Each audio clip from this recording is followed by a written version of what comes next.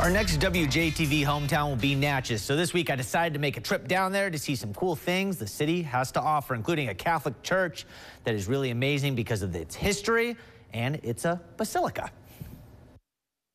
All right, we're in Natchez, and Father Aaron, he's been someone I've known here, even in Greenville, Mississippi, so I've known you for a little while, but now you're at a church that is very historic and very important in the state of Mississippi. So tell me about this place.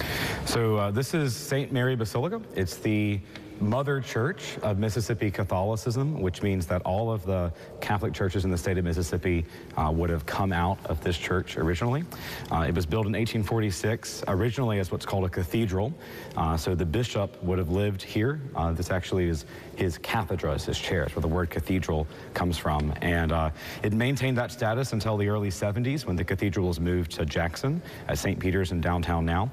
And at that point, a few years later, this church was elevated to the status of a basilica, which means it's under the protection of the Pope himself, which is an honorific title nowadays, but it holds a lot of value and a lot of respect and dignity in the church. Yeah, go a little deeper into that and what that means with regards to the Pope.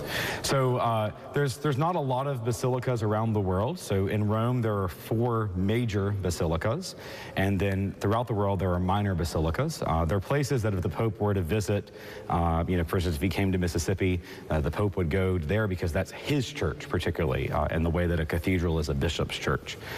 So it's a great honor for Natchez to have that status, and there's some symbolism here in the church that actually points directly to the status of this being a papal church. And there, like I said, there's not many in the area. It's the only one in Mississippi.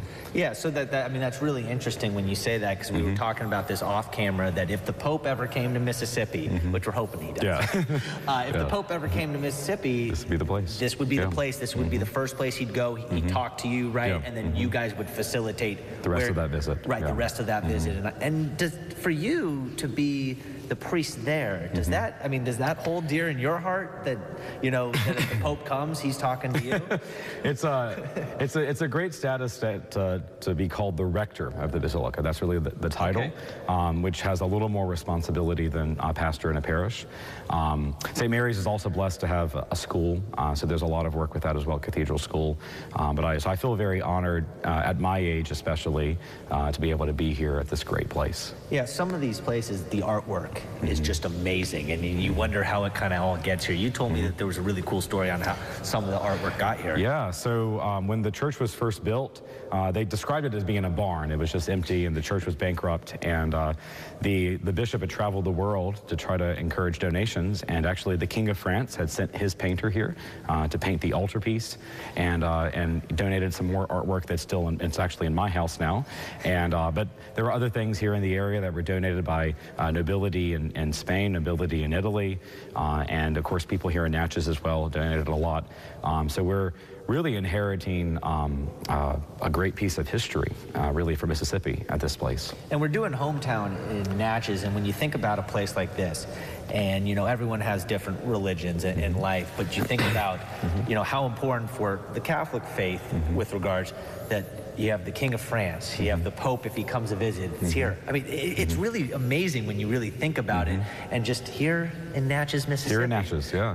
And I like to think about the fact that when this church was originally built, this was the most Western Catholic church in the United States, you think, because the river was just a few blocks from here, right? And we were the closest that could have relations with the Archbishop of New Orleans, who at that time would have been in France, technically. So there's a great history in how that all came together. And for the people just in town, what kind of reception do you get just walking through town? And I know that you probably get a bunch of tourists here that, again, may not even be Catholic, that just want to see this establishment.